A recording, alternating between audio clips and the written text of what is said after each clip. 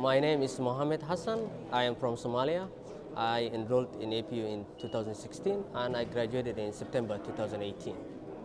The reason why I chose to study in Japan is because the Japanese government, they wanted to establish a higher presence in Africa. They started offering a new scholarship for the African scholars. They approached the government of Somalia, and through the government of Somalia, we received the offer to study in Japan.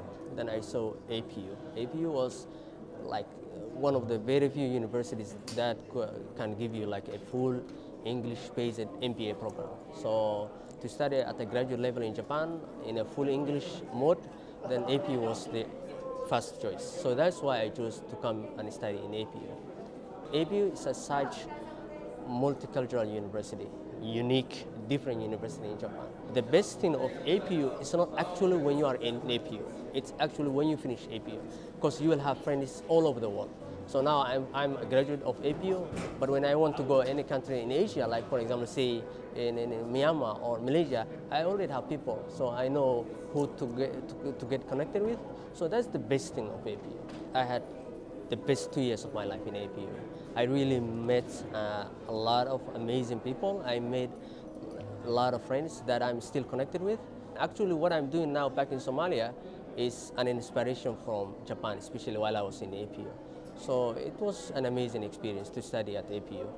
What I'm doing now back in Somalia is something I prepared while I was in APU. So now in Somalia, I'm the director of the Institute of Innovation, Technology and Entrepreneurship at SIMAD University. This institute is quite something new that I brought from Japan. What we are basically doing is we have mandates. We have a mandate of preparing the human capital necessary for the recovery of Somalia. As you know, Somalia has a huge problem in terms of we have a higher unemployment rate in the country. So what we are focusing is preparing the youth to start their own businesses. So we are targeting